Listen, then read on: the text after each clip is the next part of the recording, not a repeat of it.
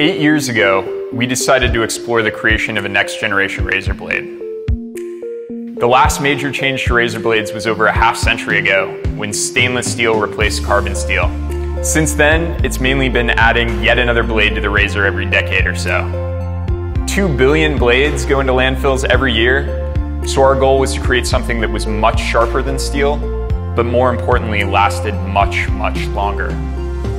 This is Zafirro, the world's first sapphire blade razor.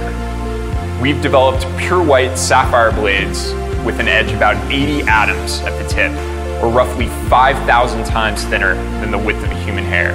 Sapphire is also much harder than steel, which means the blades last much longer, currently up to a year, with the potential to last several times that long.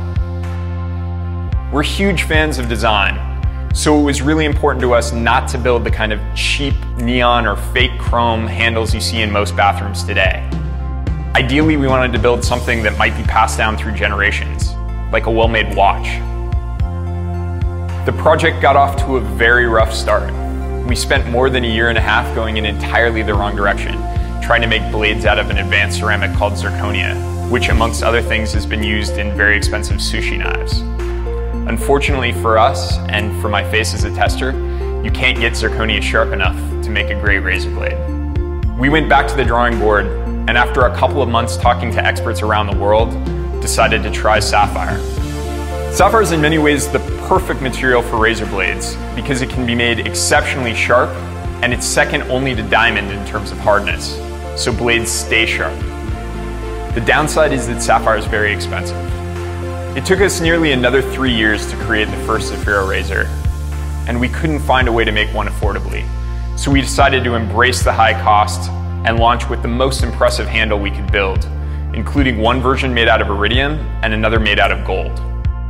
Zafirro's launch generated an incredible amount of press, and it was fun to get that kind of exposure for the product, but we knew no matter how much exposure we got, we couldn't have a meaningful impact on the industry until we could get our costs down.